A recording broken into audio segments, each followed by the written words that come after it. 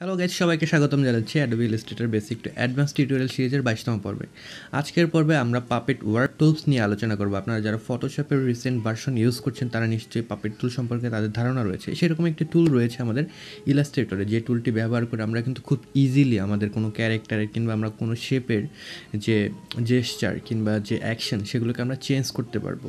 ধরেন কোনো ক্যারেক্টারের একটি পোজ রয়েছে, আমরা যদি সেই পাপেট টুল ব্যবহার করি, পাপেট ওয়ার্ক টুলটি ব্যবহার করি, সেটি দিয়ে কিন্তু আমরা খুব সহজে সেই পোজটিকে চেঞ্জ করে একটু ডিফারেন্ট যে পোজ, ডিফারেন্ট স্টাইল সেটি করতে পারবো। তাছাড়া আমরা কোনো ফেসিয়াল যে এক্সপ্রেশন সেগুলোকেও আমরা পাপেট ওয়ার্ক টুলস দিয়ে চেঞ্জ করতে পারবো।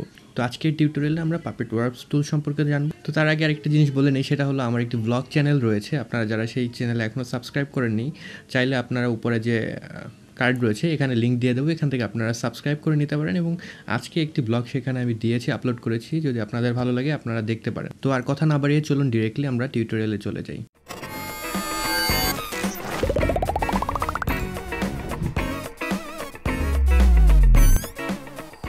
তো প্রথমে আমি ইলাস্ট্রেটরে চলে যাই, ইলাস্ট্রেটর ওপেন করি। এখানে আমি কিন্তু নতুন একটি ডকুমেন্ট অলরেডি নিয়ে নিয়েছি।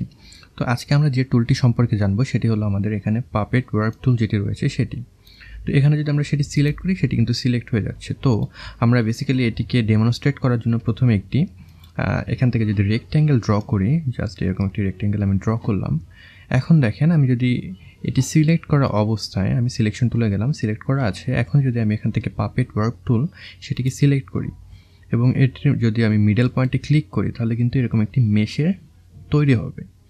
তো এখন যদি আমি এই মিড পয়েন্টটিকে ধরে ড্র্যাগ করি, তাহলে কিন্তু আমার পুরো যে রেক্ট্যাঙ্গেল রয়েছে সেটি মুভ করছে।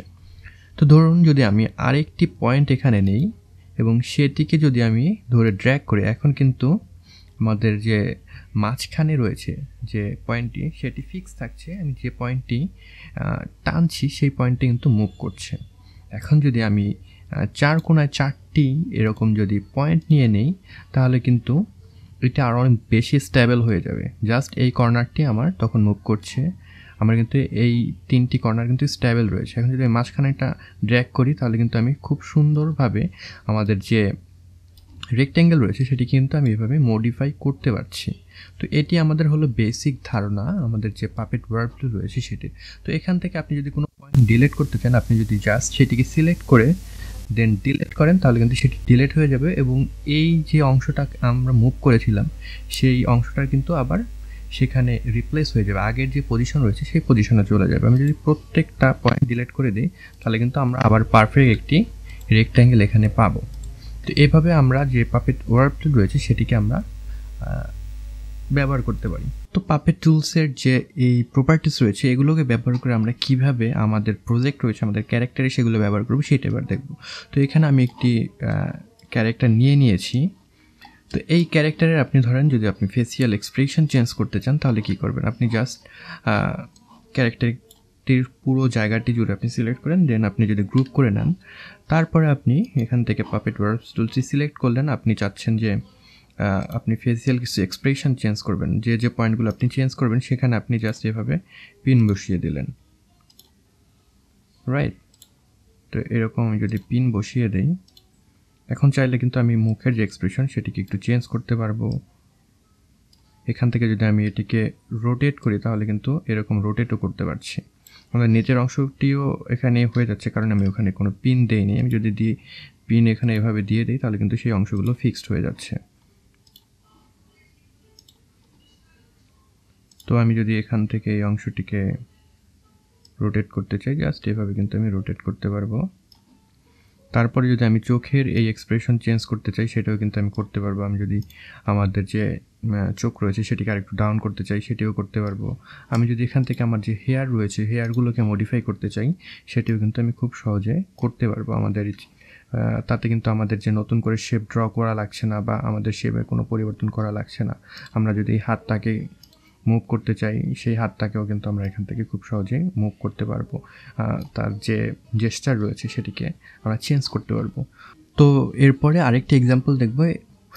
এই এক্সাম্পলটি মূলত একটি কার্টুন ক্যারেক্টার। এখানে আমি আমার নিজের একটি কার্টুন ক্যারেক্টার তৈরি করার চেষ্টা করছি এবং এটিতে একটি ইন্ট্রো তৈরি করবো, এরকম চিন্তাভাবনা রয়েছে। যাই হোক, তো এটা দিয়ে আমরা দেখব আমাদের যে পাপেট ওয়ার্ক টুল রয়েছে সেটি দিয়ে আমরা কীভাবে যে অ্যাকশন রয়েছে সেই অ্যাকশনটি চেঞ্জ করব। তো ধরেন আমি যদি আমাদের এই ক্যারেক্টারটিকে সিলেক্ট করি, দেন পাপেট ওয়ার্ক টুলে যাই। এরপরে আমি যদি পিনগুলো আমার যে জায়গায় দরকার সেই অংশে আমি পিনগুলো এভাবে স্থাপন করে দেবো। জাস্ট এই জায়গাটা আমার ফিক্স রাখা দরকার, এখানে আমি আরেকটি পিন দিয়ে দিলাম। তারপরে আমার হাতের যে চেঞ্জ সেটির জন্য আমি এখানে একটি বসালাম, এখানে বসালাম, 3টি পিন দিলাম। এখানে ফিক্স রাখবো আমি, এবং আমি যে হেড রয়েছে হেডে একটি পিন দেবো যাতে আমার হেড রয়েছে সেটিকে এভাবে মুভ করানো যায়।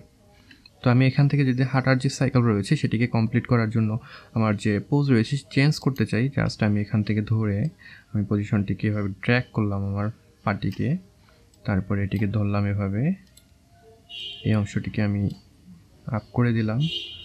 তো আমি যদি চাই আমার এই পাটিকে কিন্তু আমি মাটির সাথেও সমান্তরালে রাখতে পারি। তার জন্য যেটি করতে হবে, এখানে আমি যদি যাই দেন দেখবেন রোটেশনের একটি অপশন চলে আসছে। আমি যদি এভাবে রোটেট করে দিই তাহলে কিন্তু আমি এটিকে এভাবে সোজাভাবে স্থাপন করতে পারছি।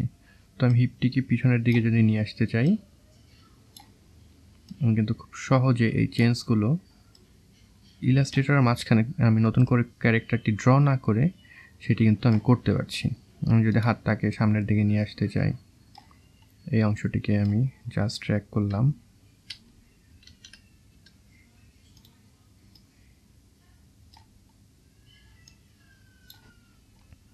বডিটাকে আমি একটু পিছনের দিকে নিয়ে আসি,